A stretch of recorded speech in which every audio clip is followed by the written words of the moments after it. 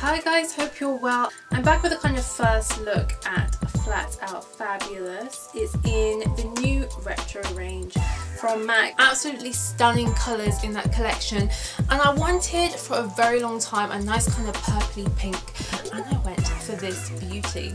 This is a Flat Out Fabulous. As you can see, it's not an intense pink, it's a kind of pink with purpley hues in it. And before I purchased it, I was quite concerned of how it would look on me and my skin tone. The model on the website is Caucasian, and I thought this, you know, it looks so striking on her, but how is it really going to look on me?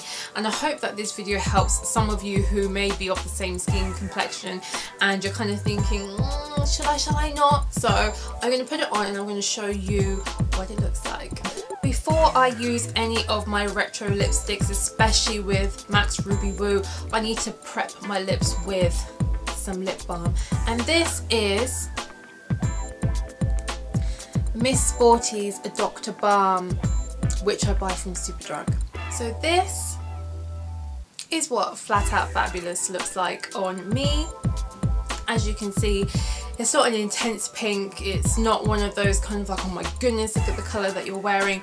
I think it's quite subtle but does what it needs to do. It has that nice pop of colour, and I've actually found as well by wearing it, even though I've got the lip balm on underneath, it really isn't as drying as Ruby Woo. I still find Ruby Woo a bit drying, you know, it gets to a point in the day where it starts kind of crusting up a bit, and I found that this lasts a lot longer, so maybe they've got something else going on in there, but it really does feel better, and when you're applying it as well, it's very, very smooth to apply.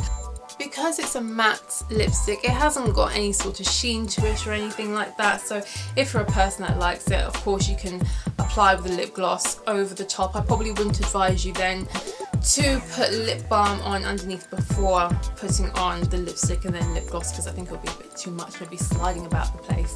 Because this particular lipstick has been sold out in stores, I had to buy mine online for £15. This does last a long time. My Ruby Woo lasted me last time about 6 months of wearing it, so you know, you buy it, it does last a long time. So I hope that was helpful. Comment below, have you picked up any of the MAC's retro lipsticks, and what colour? And thumbs up if you do like your subtle but kind of bright lipsticks as well. Take care.